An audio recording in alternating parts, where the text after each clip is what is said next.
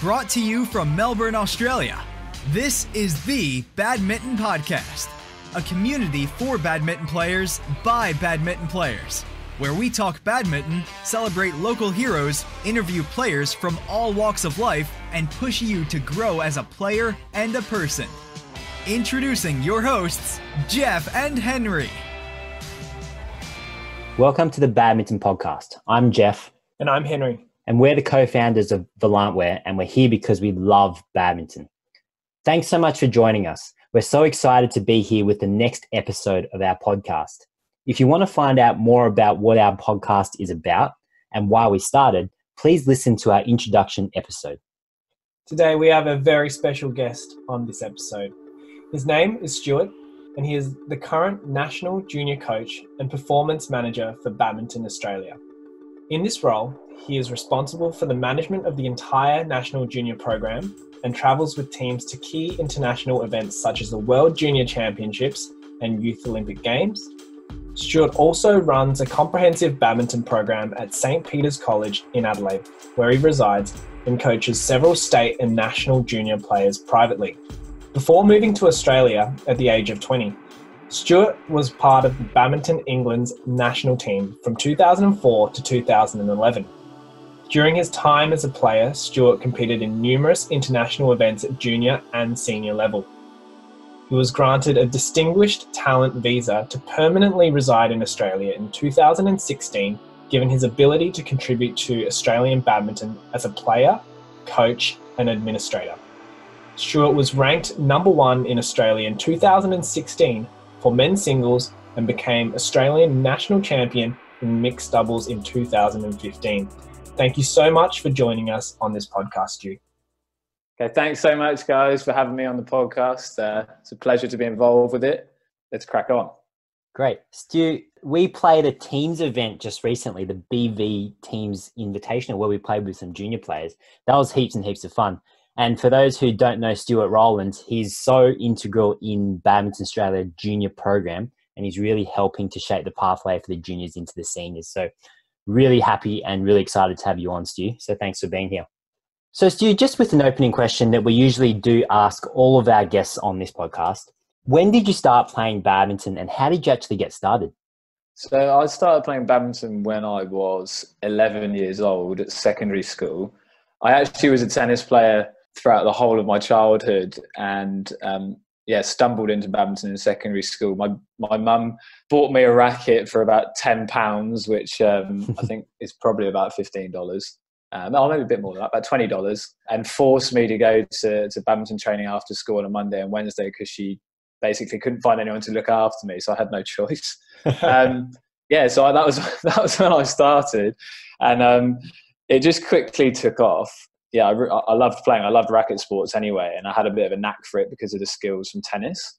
So met some people at school that eventually became great friends with, and never looked back really. I think what sort of hooked me in was the fact that it was a totally different sort of environment. I think tennis in England is quite, I wouldn't say an upper class sport, but it's more, it's probably more people that play it who are upper class and, at private school. And I tended to gel better with the kids in badminton because I'd come from a slightly different background.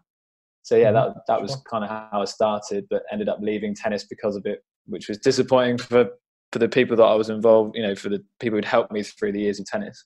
That's quite interesting because me personally as well, I was a tennis player during my childhood and I switched to badminton when I was 15 to 16 years old. So I guess similar story to you, but instead of my mum, it was a good friend of mine that taught me how to play badminton at that age.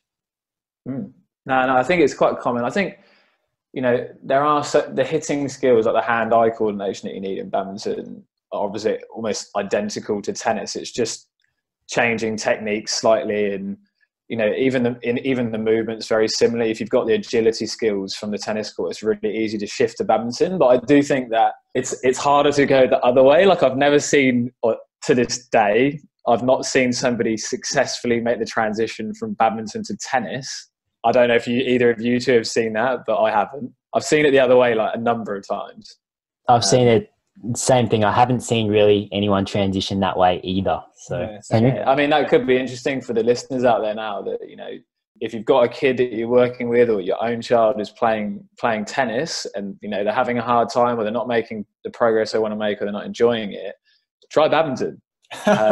Yeah, I mean, there's a lot of scope in badminton to do well, arguably a lot easier in Australia because there's not so many people playing. We're trying to change that and make it more popular, but yeah, I think the skills are really transferable. But if anyone out there can prove me wrong that you can go from badminton to being a great tennis player, I'd love to see it. That's really true.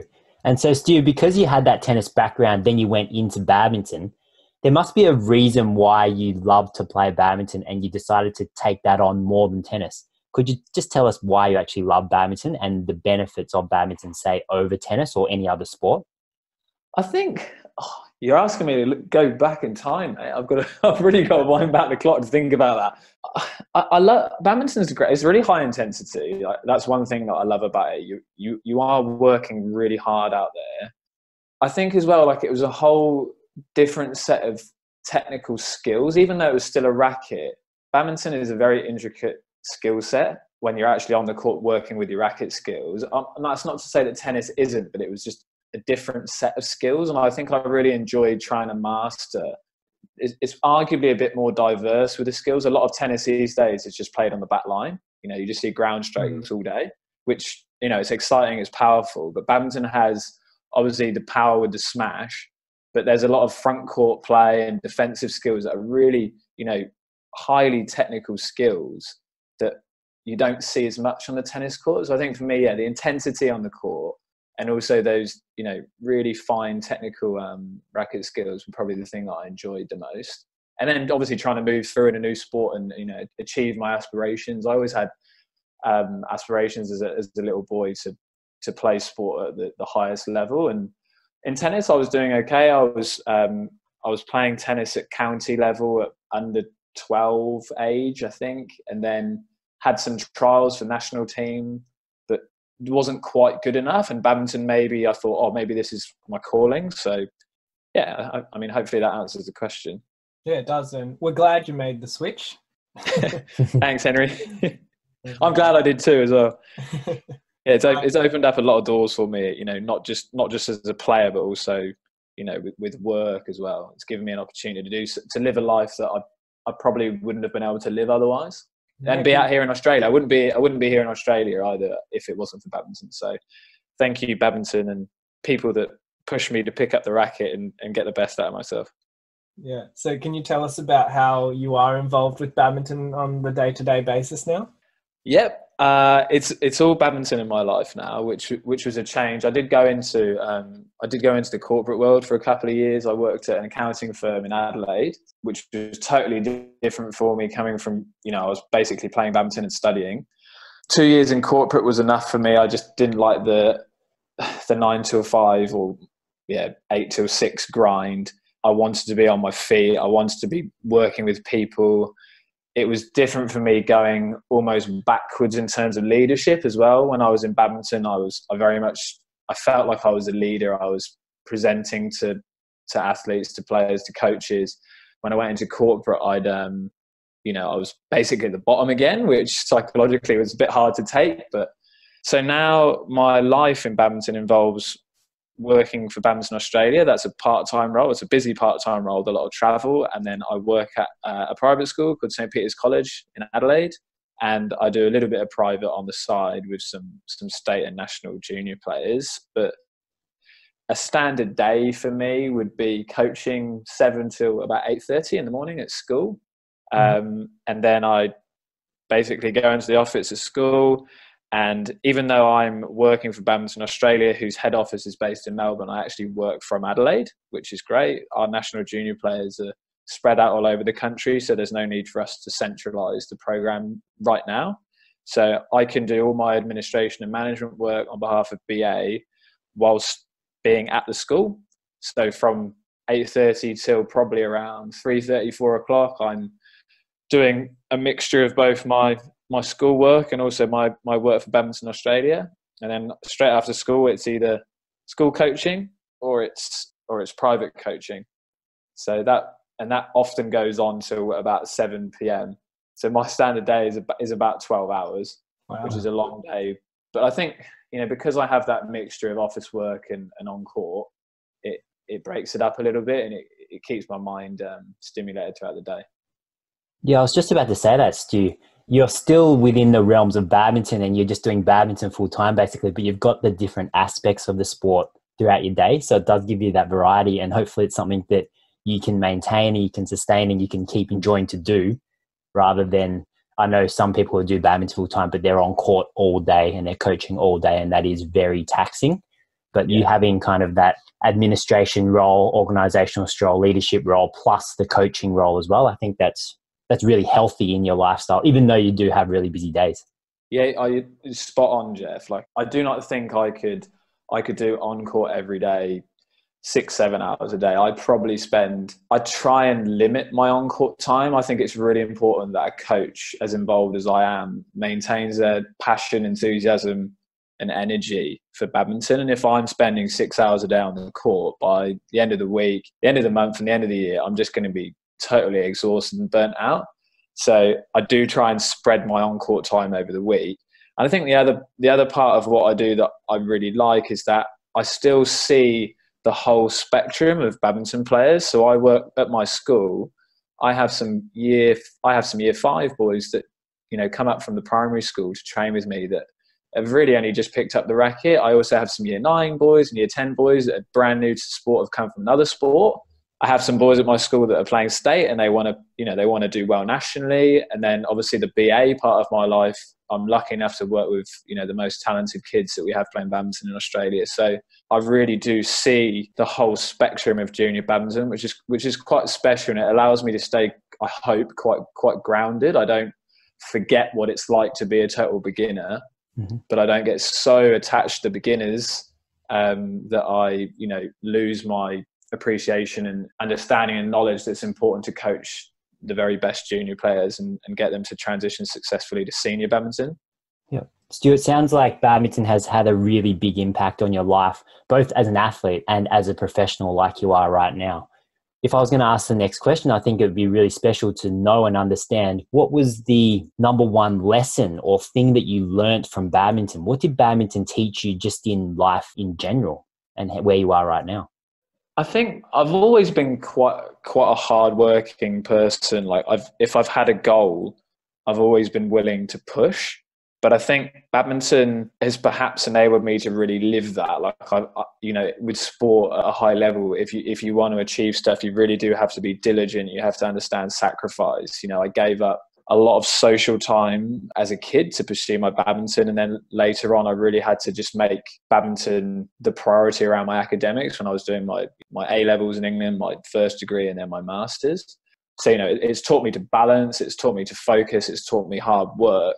I'd probably say they were the main things that it's taught me. There's probably many other things that I'm not aware of, but yeah, I do think in the long run it's made me a much better person and allowed me to succeed in other areas of my life.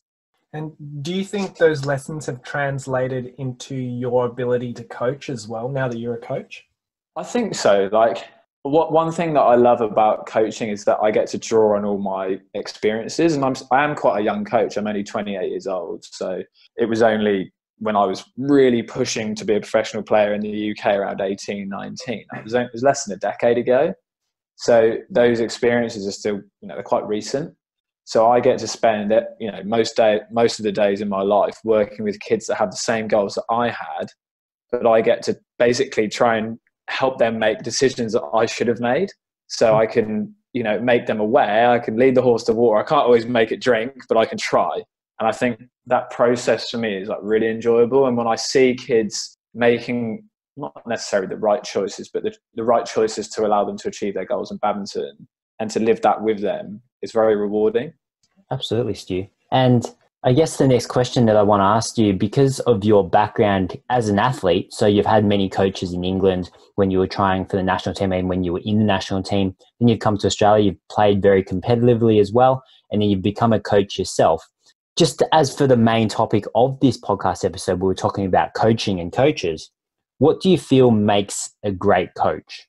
I know that's a very broad question to be asking, but just in general, what do you feel makes a really great coach, and what can someone be looking out for in a coach if they are actually looking for one? Obviously, this is where I spend all my time now. So it's something I spend a great deal of time thinking about as well. And I look back at when I first started coaching. I think a lot of players, when they first start coaching, they do it as a side thing to help them generate a bit of money, to help them, further their playing career. But as a player, you come out of playing very confident and very, egotistical in a way. Like, you're quite arrogant. You think that everything that you do is what your players should do. If I look back at the way I was as a coach when I first started coaching, I think I was 16, 17. I got my level 1 with Badminton England.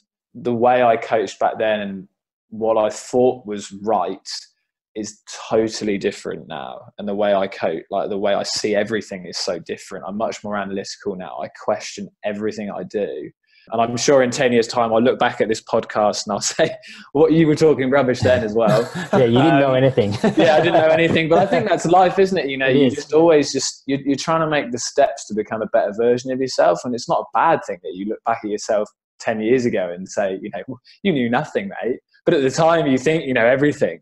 But I mean, right now, I'll be doing a session plan before whichever session it is. Quite often, I just sit there staring at a blank piece of paper for 15, 20 minutes, because I find a reason to write off every idea that I've had for the session, because, that player won't benefit from that. They need to work on this. But we did that last week. That drill won't work. I'm constantly questioning everything, which is actually quite frustrating, but I think it's healthy.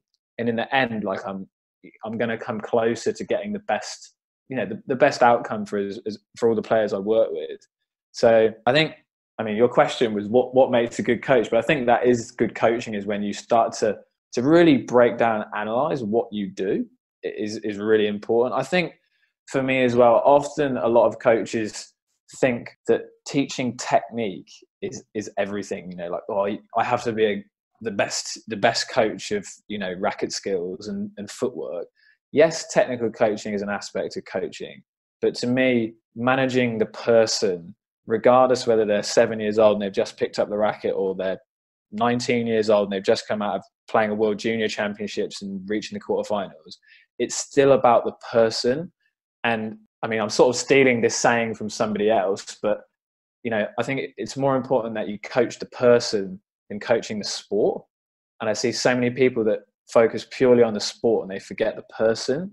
So that would be like my second message for what makes a good coach, is that they actually care about the person. A really good saying that I hold quite close is, athletes don't care how much you know until they know how much you care. Yeah, that's just something that I hold quite close, and I try and implement that into my daily coaching. And my last thing that I'll say, what makes a good coach, and this is sort of around the same area, I think coaching has to be about the process. It has to be about, it can't be about the outcome. It has to be about creating an environment and a culture where kids, adults, players, whatever, can excel. And if you can create a culture that is healthy and people are motivated, they're listening to the coach, actually the technical side of the game becomes less important. Not to say it's not important, obviously it's incredibly important, but if you can facilitate an environment that allows people to excel, I think you're going to get better outcomes for people. That's obviously the case in many other professions as well. But I think many coaches focus purely on just the technical and less about the holistic side of it all and the person they're actually working with. I like that you, as part of your coaching process, that you do constantly try to improve on what you do. I try. That doesn't mean I always do, but I try. Yeah. And we know you've come from outside of Australia, and as an outsider coming into Australia itself, what do you see in badminton in Australia? What do you think there is in terms of similarities, in terms of differences, and how we can actually do better as a country? I think that everyone's fully aware of it, but one of the biggest challenges we have as a nation in Australia is size. It's a geography. I think from a national perspective, bringing the best players together to train together. So like I said before, creating that environment is so important. To do that together is challenging here.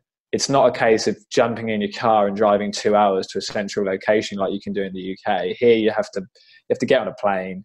You have to fly from multiple different destinations that are sometimes 4 hours away. That presents a real challenge for Australia. That would be the first thing. One big difference that I noticed, although badminton is not hugely popular in the UK, it's slightly higher up the chain. I would say, in Australia, we really are like a bottom tier sport. We're growing, but we still are near the bottom. In England, it's slightly higher up, which means that particularly when I was coming through as a player, there was actually a reasonable amount of funding. So when I was on the national program in the UK, we had 2 to 3 sessions with a national coach near where we lived. It was a training cell where the best players in that area trained as part of the national program. In Australia, we just don't have the resources to do that sort of thing. And there's a lot of people in Australia don't understand that. They can't understand why is there no money going into badminton? Why can we not get more money? Why can't we offer more support to these players? It's mainly popularity. And in England, I think there was more money at the time being given to sport by the government. I know that in Australia, a lot of money was taken away from sport post the Sydney Olympics. So that's presented the popularity and the funding in Australia presents a big problem as well. I think a big difference from the Australia side, and this is perhaps this comes with good and bad.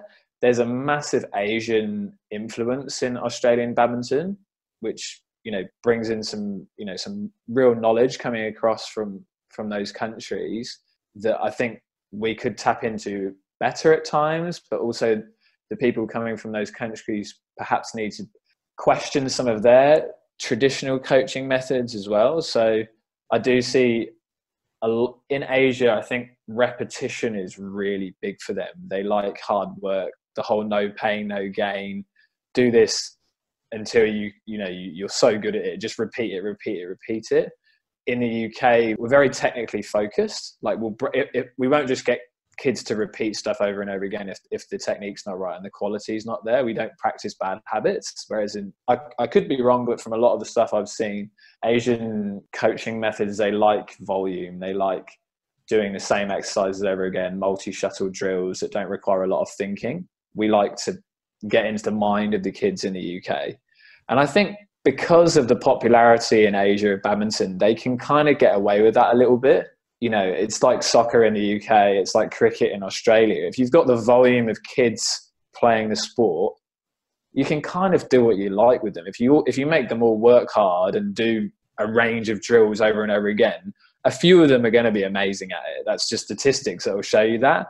Whereas in Australia, like England, I believe we have to be really clever with what we're doing, because if we just got loads of kids playing badminton in Australia, at the moment we don't, but if we just put them through their paces and make them do these repetitive, boring drills and physically push them all the time, they're just going to pick another sport. They've got so much choice, and the money's not there in badminton out here either. And it's the same in the UK. That's why we have to be quite careful with how we structure training programs to make it engaging, to make it fun, and so that we're different from, we have a point of difference from the Asian coaching methods and their players. They're always going to be physically, not always, but on the most part, physically better than us through the volume of training that they do. So we have to be smarter. We have to be technically different. We have to have ways of overcoming their strengths. I think that's something that the UK does quite well, is that they think outside the box with coaching. And that's led to a number of players, the Adcocks, now Ellis and Smith, Rajiv Youssef, doing really, really well. And for a long time in Australia, we haven't really had anyone come through and, be challenging at that sort of level, top 10 in the world across the 5 events. We've had a few in the past, and there's some really good players, but we haven't challenged at that real top end. Yes, Stu, I completely agree with what you're saying in the Asian coaching style, because I've been in Asia training as well as Europe. It is very different. It is very volume focused in Asia in comparison to, say, when I was in England, or when I was in Denmark, or when I was in the Netherlands as well. So that's a really interesting point that you bring up, that perhaps a lot of the listeners may not understand or know, because they're not really exposed to it. They may just think coaching is coaching and badminton is badminton and that's it. But we know that that's not the case, generally speaking. And just another thing I just wanted to bring up was what you talked about with regards to a lot of Asian people or people with Asian backgrounds migrating to Australia and bringing badminton with them, and how it can be a bit of a double-edged sword in terms of they're bringing in the popularity and they're bringing in their individual talents as well as the Asian coaching styles. But it could also be making the expectations of coaching in Australia to be same as Asia when the conditions and the environment isn't actually the same. So that's a really interesting point. And the last comment I wanted to make just with regards to that is, although we are getting a lot of numbers coming in from overseas, and that's fantastic, it's increasing our participation rates, we also hope that it's not going to segregate what our sport is about and who can be included in it as well. So just because, say, a lot of people with Asian backgrounds play the sport, we don't want to make it so that it only seems like we play this sport because I'm of Asian background personally. I know that you're not, Stu. But I also, the point I'm trying to make is just that we want to make sure that badminton is really inclusive amongst everyone. For sure. And with those, like I said, with those people coming in and playing, awesome, they're boosting our sport, but just making sure that the Aussies, the Australians are more than welcome to the sport. And if they give it a chance, I really believe that they'll love it as much as we all do. Yeah, totally, Jeff. I think everything you've said there is like incredibly valid. It is a double-edged sword. I think the stereotype of a badminton player in Australia is Asian, and that's not a good or a bad thing. It's just the way it currently is. But seeing kids play badminton in PE at the school I work at, and in the past when I've gone around to other schools and run things when I was younger, there's a lot of Australian kids that really love playing.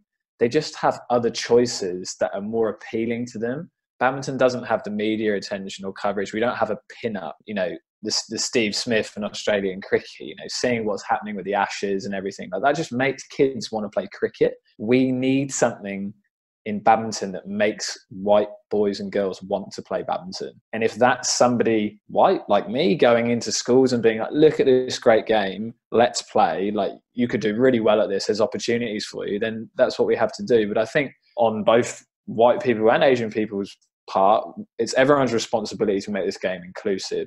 And we do need to promote it as a game that is for everyone. It's not just an Asian game, that there are white players out there that are incredibly good at badminton. Victor Axelsen, world champion not too long ago, is a white man from Denmark. And there's lots of top players in Europe who are white. So I would love to see more white people, and even other ethnicities playing badminton, not just the Asians. But it's great that we are seeing more of the Asians come out here, which is growing the popularity of this sport, and it's bringing across their knowledge and expertise in the game we love. Thanks, Stu. And now I want to switch gears for a bit and actually talk about coaching as a profession, especially for those in the audience who might feel that they want to become a coach at some point, regardless of whether that's badminton or anything, any sport or professional or personal coaching. So tell us a bit about being a coach as a profession. So I've been coaching more or less, I wouldn't say full time, as we talked about earlier. I do have a fairly large administration and management part to what I do, but I've been coaching a lot for probably about 3 to 4 years now. And then I've been doing it, on the side for nearly a decade. I mean, I think it is a really rewarding profession, but it's also confusing and takes up a lot of energy. There's times where I have had, 15 to 20 hours on court a week, and I've got another 2 to 3 hours at the weekend. And by the time I get to those sessions, I'm totally exhausted. You're on your feet a lot. You're spending your whole time motivating, trying to get the best out of other people. And I think with coaches, you're always the person in the leadership position. There's very few coaches that have someone coaching them. So the coach is always expected to have all the answers. The players come to the coach for the answers. Their parents come to the coach for the answers. Quite often there might be assistant coaches and developing coaches that will come to the head coach for the answers, but no one's actually coaching the head coach. And that can be like quite a demoralizing thing at times. You don't really get any guidance, and it can, that's something that I struggle with. I think as well, another part to coaching that is interesting, and I did touch on this a little bit earlier, is that it's really messy. Like, it's hard to navigate whether you're doing a good job or not. you'll constantly, as you coach more, question what you're doing, and you'll start to question whether you're actually helping the players or not. That's something that's I think a challenge for many coaches, and it's definitely for myself. I'll leave sessions and think, did I actually help the kids get better in that session? But I think asking those questions and reflecting is all part of the process of becoming a better coach. But on the whole, the fact that, I get to spend most of my day, a portion of every day, doing something that I'm incredibly passionate about, that I loved for many years as a player and as an athlete. I do love it, and I do enjoy it, but it's not easy. So that would be my message on that to any up and coming coaches or people that are considering going into coaching as a profession. Yes, Stuart, I absolutely agree. Personally, myself, I've never been a full-time badminton coach or anything like that. But yes, I was one of the players who did do coaching on the side. And yes, I was one of the coaches that felt that the players that I coach should be doing what I believe they should do. For example, for technical things or certain tactical skills and things like that. And it was just recently that I was just away at the World Championships in Switzerland, and I was coaching the Australian teams at the World Championships there. And it really helped me to understand what you said before about understanding the person, not just the sport and not just the tactics, not just the training, but understanding what individuals actually need rather than what I think they need. It's something that you do your very best at. And sometimes you do have those doubts in your mind thinking, hey, was that the right thing to do? Or did I actually get something out of that? And then just kind of switching gears a bit. Professionally, I'm also a business coach for dental practice owners, and I get the same kind of thing. So there are certain things that I know that I need to be telling the clients, but sometimes you get that niggle in the back of your brain thinking, hey, was that actually beneficial, or is this the right thing to be saying? And I think a lot of that is just the process of coaching itself, because we can't really predict what's going to happen. We can just give our best advice and our best recommendation based on the information that we actually have. So I think that's really important for coaches out there, that they understand coaching as a whole rather than just when you see a coach winning something. For example, when their player wins a title and you see the coach really happy and celebrating, there's a lot more than just that celebration. It's like an iceberg. There's a lot more underneath the surface than you actually think. Yeah, totally agree, Jeff. When you were talking about that then, it made me realise as well that I hadn't talked about the importance of versatility as a coach, that you have to be flexible, in my opinion, with your ideas. That's both from a people perspective and a technical perspective. Not what works for one person in both technique as well as, the psychological side of things might not work for another person. And you have to be flexible. If you're always, you still have to have your own, what do they call it? Like a coaching philosophy, the sort of coach that you want to be and what your values are. And obviously you're going to have things that you think for the masses work well, but that still doesn't mean that you have to fix every player to be exactly the same mold. You don't want to create the same players over and over again. You want people to have their own styles and you to be able to adapt with them. That makes a good coach as well. That's great, Stu. Stu, I can see that coaching is something that's really close to your heart and you're really passionate about. You're in a role that you really do love, although it's very busy, but it's probably, from what I can hear, a dream role for you because you get to stay in the sport, you get to coach, you get to have variation in your day as well. So out of all these things related to coaching, what would be the thing that you enjoy the most? What's the thing you're fondest about when you actually do coach and when you have coached in the past? I think the most special thing for me, I think I did touch on this earlier as well, is that I get to spend time with young people doing something they are incredibly passionate about. And it's probably the thing they do in their life that they get the most satisfaction, happiness from. That's quite rare to be able to say that you do that. All the players that I work with, some of them I wouldn't even call players. They're just kids trying a sport. So these kids, they don't get forced to play badminton. They choose to come to badminton because they love playing. And I'm not forcing. I'm not going out there and saying, you must come to training, you must play badminton. They're turning up to my sessions at school, privately, and opting to be part of the Badminton Australia program because they love badminton. They want to pursue it as a career or be the best they can be or just try the sport at the very beginning. So that for me is really special.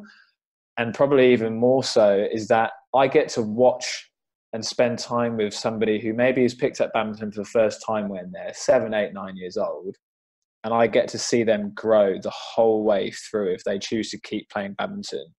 I work with players that are 8 years old, and sometimes I get to take them all the way through until they transition to senior badminton. So I've watched a kid go through puberty, through everything. I've seen them go from a silly little kid to a really charismatic, confident, person, go from a beginner badminton player to a professional badminton player.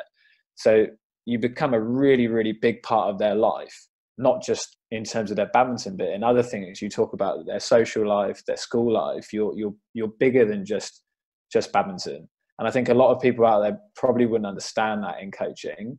And some coaches might be different to me. They might just keep badminton, once they're on the court with a kid, that's badminton, they're coaching the player in badminton, but they don't get involved in the other side. Whereas for me, that's the thing I enjoy, is that I get to know these kids on a deeper level, which makes, coaching them to win national titles and international events even more special, because you feel like they're almost family. You've known them for a decade.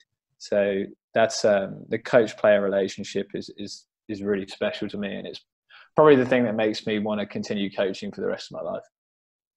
Great, Stu. It sounds like a really fulfilling thing to be doing. And like you said, these kids seem like their family. You watch them grow, essentially, and watch them become much better badminton players than when they first got to you. What I want to talk about now is, what are 3 take-home pieces of advice or actions you'd recommend for someone listening? So my first bit of advice would be for someone who is looking for a coach. So I think it's quite common that people look for good players to coach them. That it's not necessary that a coach has been a good player or can beat you to be able to help you improve as a badminton player. What's more important is that you have a good relationship. I think for me, what highlights this more than anything is that sometimes actually in tournaments, the person who I felt could help me the most was actually my dad. He knew me better than anybody, even though he knew very little about badminton. He knew me as a person. He could read my emotions, and that he could be open and honest with me about the situation. So please, when you're looking for a coach, don't just think about whether they're a good player or not. Judge them as a person. My second piece of advice is for somebody who has a coach. Do not be afraid to ask your coach questions. It should be a collaborative relationship. It should be two-way. You should both have the same goal throughout the whole process and journey of your coaching or coach-player relationship. You should constantly be communicating, reassessing goals, and working together. And my final piece of advice is for somebody who's already a coach and out there working. Keep reflecting on what you're doing. Keep trying new things.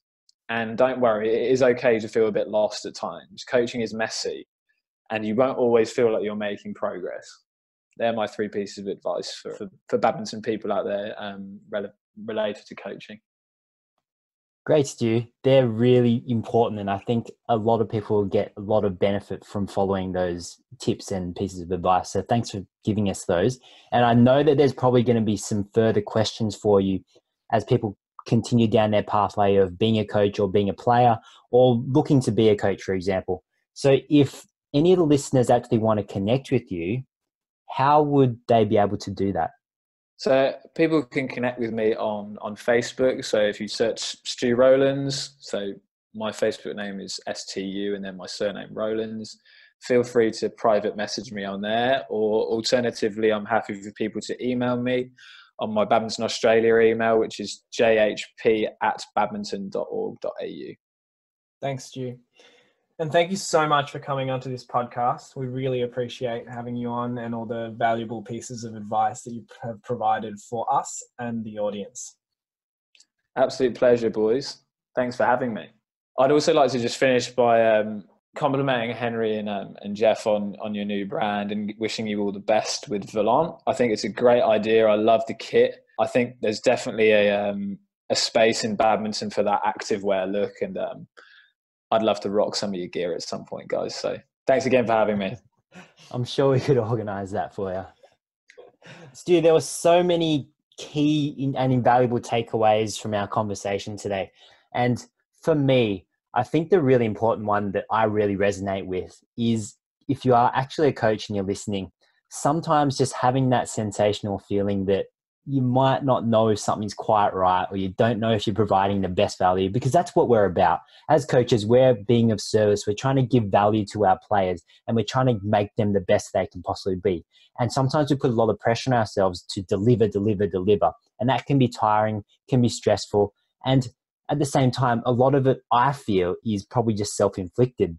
The players are probably not feeling that anxiety about you not fulfilling your role as best as you could be. And I think that we put a lot of pressure on ourselves as coaches. So for me, that was really important to hear that another coach out there also has those feelings that, look, sometimes I'm not that sure if this is the absolute right thing to do. But as long as the right intention is there, at the end of the day, that's what's going to get us to the next step. And for me, what I really liked about Stu and our podcast today is that he is in a constant state of progression. He has a very heightened sense of self-awareness. Although it sounds like he's questioning himself all the time, it does seem like he's doing whatever he can to be the best coach possible. And the other thing that I really liked about what Stu has talked about today is that developing the relationship between the coach and the player, and being able to watch them grow as both a player and as a person, because as he said, it is a collaborative process. It is a two-way street, and that you're working together for the same mission, that same goal, for them to become a better player and to actually have a fulfilling relationship with them as well. So for everyone listening, thanks so much for tuning in to the Badminton Podcast. We're going to continue to push you to grow both as a person and as a player with special guests like Stuart Rowlands. Make sure that you just keep loving the sport and keep sharing that love with everyone that you know, so that we can show the world how incredible badminton is. And if you want to connect with us, you can connect with us on Instagram, Facebook, YouTube, and on our website at www.volantwear.com. For our social media, our handle is Volantwear, VOLANTWEAR. We hope to see you at our next podcast. This podcast was brought to you by Volant Wear, the most versatile badminton apparel you'll ever own.